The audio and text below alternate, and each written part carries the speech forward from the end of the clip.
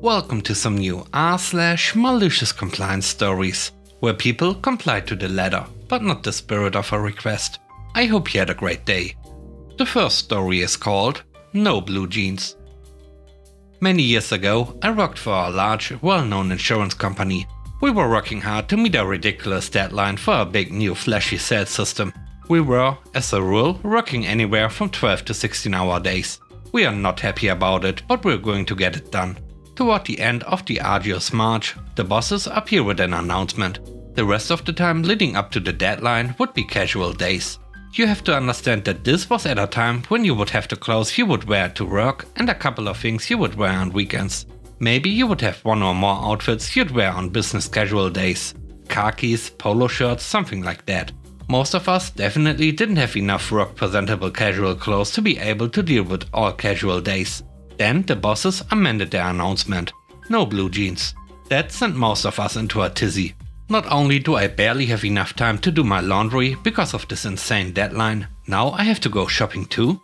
And spend a lot of money I don't have on clothes I don't need? Great. But this was not for me. I sue and have been suing for a long time. I went home and made jeans. Yellow jeans, grey jeans, pink jeans, any color but blue.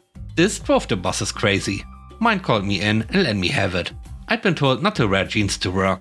No. I was told not to wear blue jeans, and these jeans are most definitely not blue.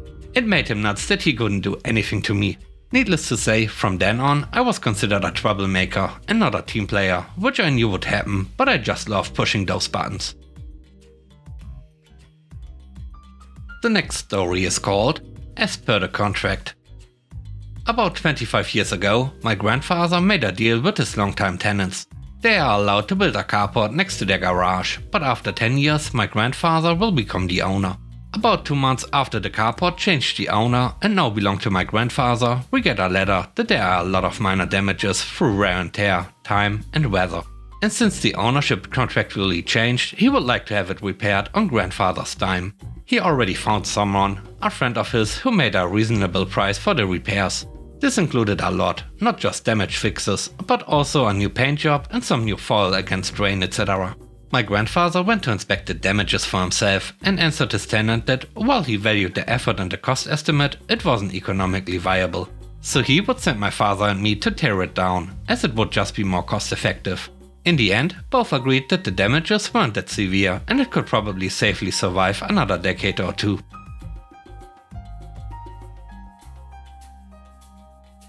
The third story is called 17 cents.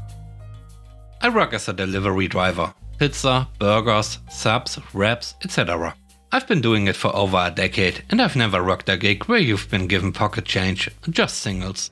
A couple of years ago, before the whole 2020 thing, I was on delivery and her change was a couple of dollars and 17 cents.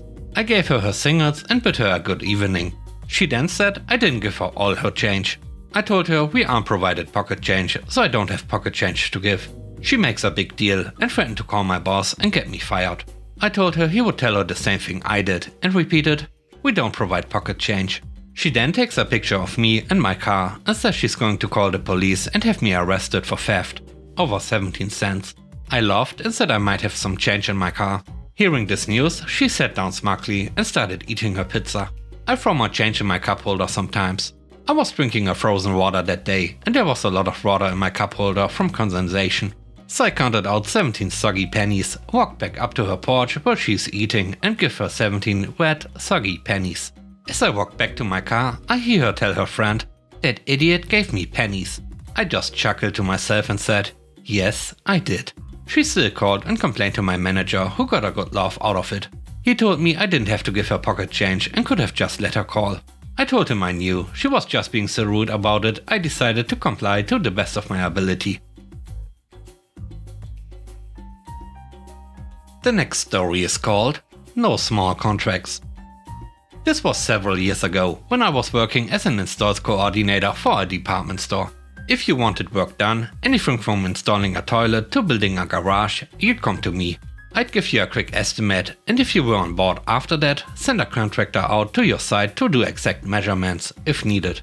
Then I would work out your exact material and labor costs from there, quote you out and keep in the loop with the contractor, mostly so I could help work out anything that might delay the work.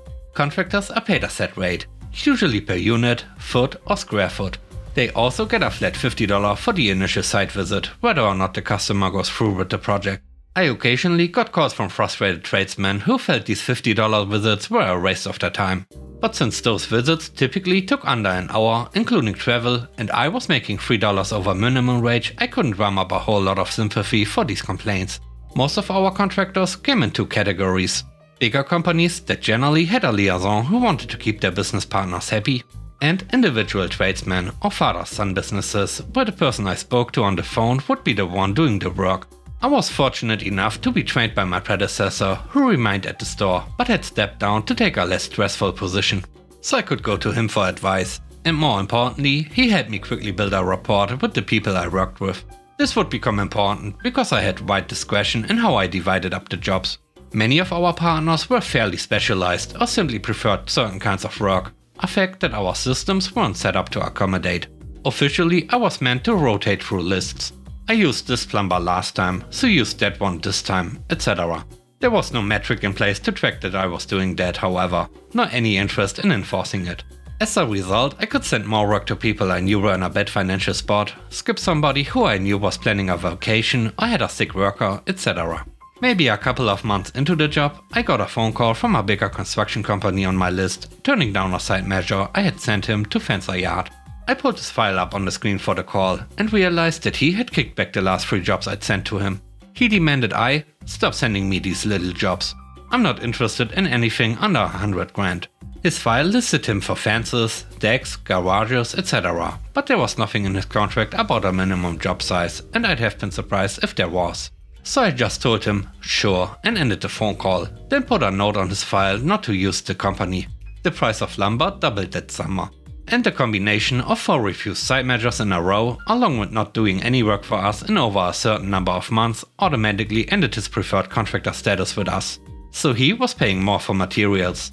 He paid close enough attention to his business to stop work he didn't like from coming in, but never noticed that his materials costs went through the roof overnight.